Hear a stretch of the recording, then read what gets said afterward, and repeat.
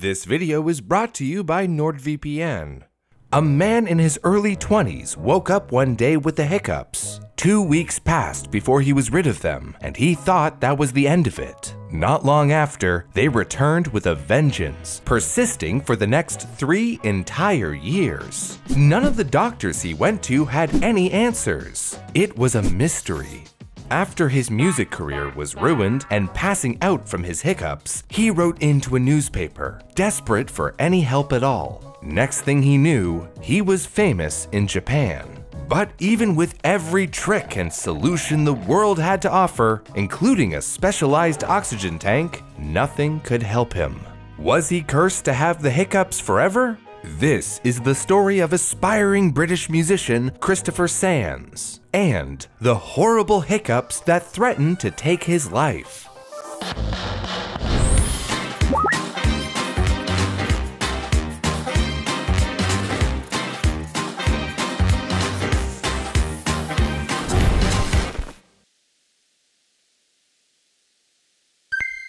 Back in 2006, Christopher Sands, a 23-year-old British musician, was scouring the internet in search of relief after suffering from hiccups for days. When he discovered that hiccups that last longer than 48 hours might be a warning sign of a brain tumor, he made an appointment with his doctor. His GP told him that it was likely linked to his chronic heartburn, which had been burning his throat and making him vomit since he was a child. The doctor gave him some over-the-counter heartburn medication and sent Christopher on his way. It didn't help, so he returned for all sorts of tests, including blood work and CT scans of different parts of his body. The scans found that he had a hiatus hernia, which meant that his stomach had bulged up through his diaphragm, making it much easier for stomach acid to make its way into his throat. He'd likely had that condition since birth, so while it caused him discomfort, it wasn't the answer to his hiccup problem. Despite this, his hiccups stopped after 2 weeks. However, in February 2007, they returned. At first, Christopher wasn't concerned. In his words, "I had them before, and they'll probably stop after a couple of weeks." But they didn't. His disappointment was compounded since he had been learning to play the piano, and the hiccups made all progress impossible. "My life got put on hold," he said.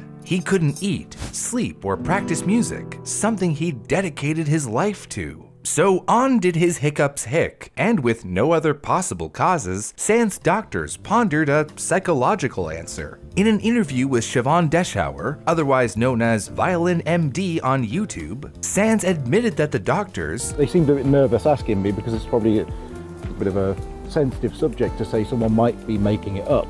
But for me, it was like, no, if it's that, brilliant. Sands' psych evaluation came back utterly normal. His hiccups weren't psychosomatic, so they were just, somatic? Sands said he came out thinking, on to the next thing, but his doctors had something else in mind. Not doing anything. He remembers his doctors saying, "That's it. I've done everything I can do. You're on your own." Which is not something you want to hear your doctor say. "It's my husband, Lefty. He was down at the dryer, and I haven't heard from him since." "This sounds like a static cling job." "But Mr. Lukewarm, sir, he was using this video's sponsor, NordVPN." NordVPN? Yes, with just one click, he could be connected to any of Nord's 5,300 servers in 60 countries, and even through 2 VPN servers with Nord's service. Not only that, but he could be connecting from any of the major platforms. Windows, Android, iOS, macOS, and even Linux. But why would he do such a thing? Probably to access sales on video games that aren't available in his country. With NordVPN, all he needs to do is click on a map and he's connected in seconds. But with internet throttling, he couldn't download that fast. That's the best part. NordVPN encrypts all your traffic, so ISPs can't slow down streaming speeds. Is your husband a gamer? He's a #PogChamp gamer. I know what happened to your husband. He used NordVPN to circumvent geo-blockers to play his favorite games from around the world at the Dryer's Underworld esports tourneys. I know how to bring him home. NordVPN has extended their birthday campaign for us. Get the 2-year plan plus 1 month free from nordvpn.com/brew with a 30-day money-back guarantee. Lefty! I can't quit you, baby. Months later, in July 2007, Sands decided that if his doctor couldn't help him, maybe some doctor somewhere might. So he wrote into local newspaper, the Lincolnshire Echo. The following day, Sands received a phone call back, asking him about an interview and a photo. He was front page news, and suddenly his phone was ringing off the hook. Sands was thrust into fame doing interviews for TV, radio, and news outlets across the globe. Film crews from Brazil to Australia would arrive at his doorstep for comments, sending his story over oceans in hopes that someone, somewhere, might have the answer. Suggestions poured in, and he tried as many as he could. He tried a special glass from a company called the Hiccup. He tried the upside-down drinking. He even tried a specialized oxygen chamber usually reserved for football players resting after injuries. It was all completely useless, he said, but added, as long as these things keep coming through, I still had a lifeline. So the year continued, and his hiccups got so bad that he began passing out from lack of oxygen. I would wake up with tears in my eyes, my whole body shaking from the shock of it, confused and usually still hiccuping, he lamented. In a twist of cruel fate, the hiccups also prevented him from fulfilling some of his most basic needs. He said, by this time, sleeping wasn't actually sleeping, it was passing out. So he visited his GP once more to see if remedying his hiatus hernia would help. He went in for more testing, including one called a 24-hour pH-Impedance test that required a catheter slipped up his nose and down his throat for an entire day to measure his throat acidity.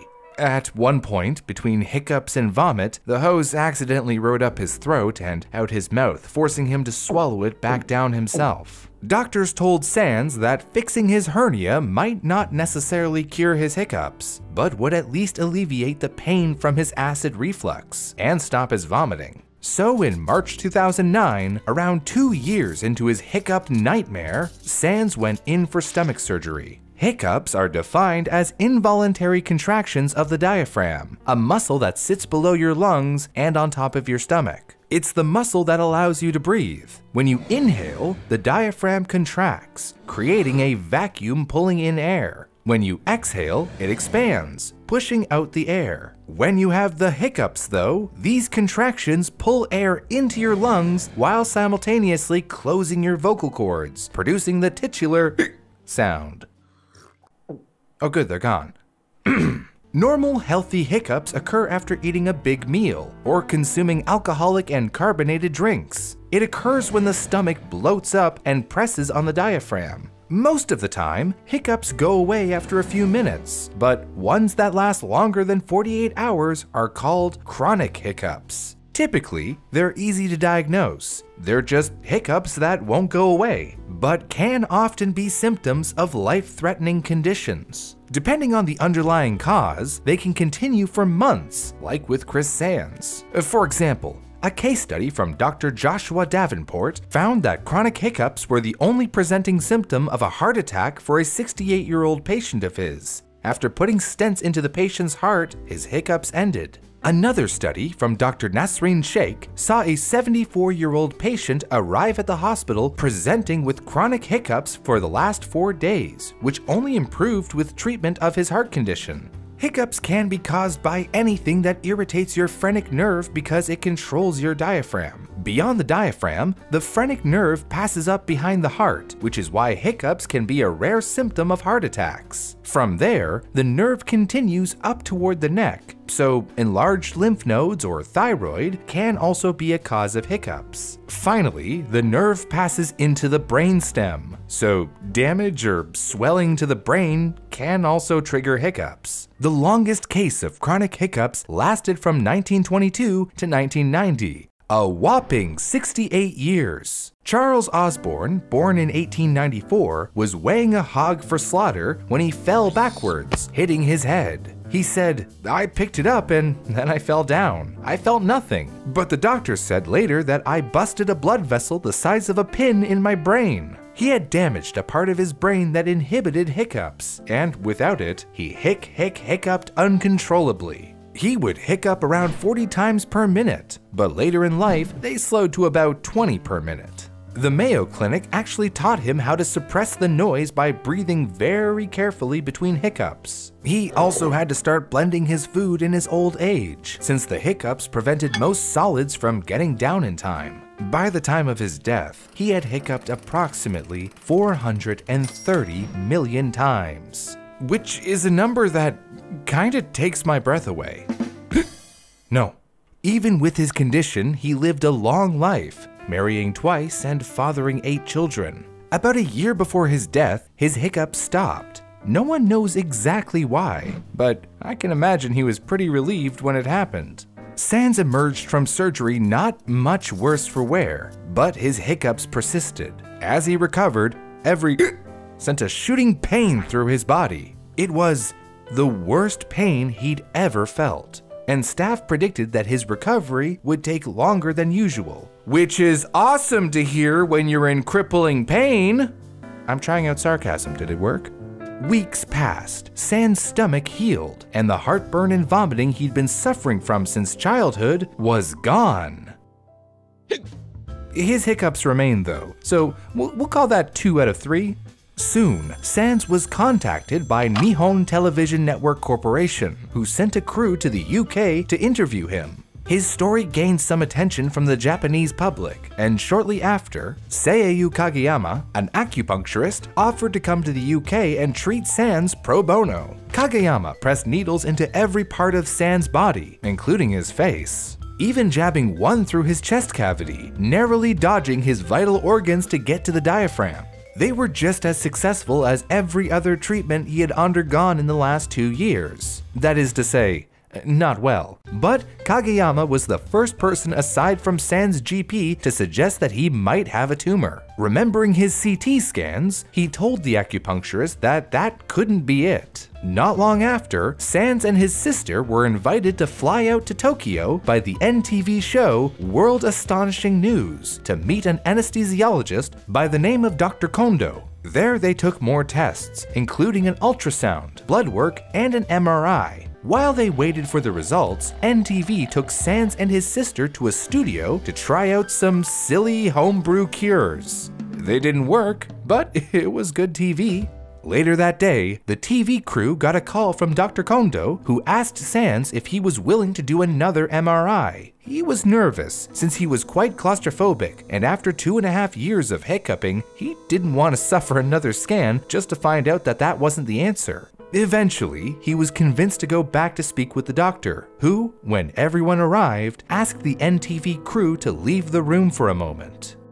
That's when Dr. Kondo told Sands that he'd found something in the MRI they'd just taken. In Sands' own words, he put up the scans of my brain and he said, "Look, I found what I think is a tumor." Sands collapsed into his chair. He could feel tears streaking down his face as the doctor tried to explain that they needed to do another MRI to make sure. Even as the anesthesiologist gave him 3 times the normal dose, he continued hiccuping as they rolled his unconscious body into the giant machine. After the scan was finished, Sands insisted that the TV crew come with them, since he got an answer thanks to their efforts. So in that small room, surrounded by his sister and cameras, he learned just how dire his situation really was. It was in a bad place, but the doctor wasn't an expert. That second MRI revealed that Sands had a 1.2 centimeter tumor in his brainstem. But wait, didn't Sands' GP already check for tumors? Well, MRIs provide much clearer images than CT scans. In addition to that, CT scans aren't very effective at producing crisp images of the back of the brain, where Sands' tumor was located. Obviously, Sands' family was devastated. He tried to keep a brave face, and they did too. But the days following his return to the UK were tense. He met with a brain surgeon who, after looking at the MRI scans and notes from the Japanese doctor, told Sands that he was confident he could do the operation.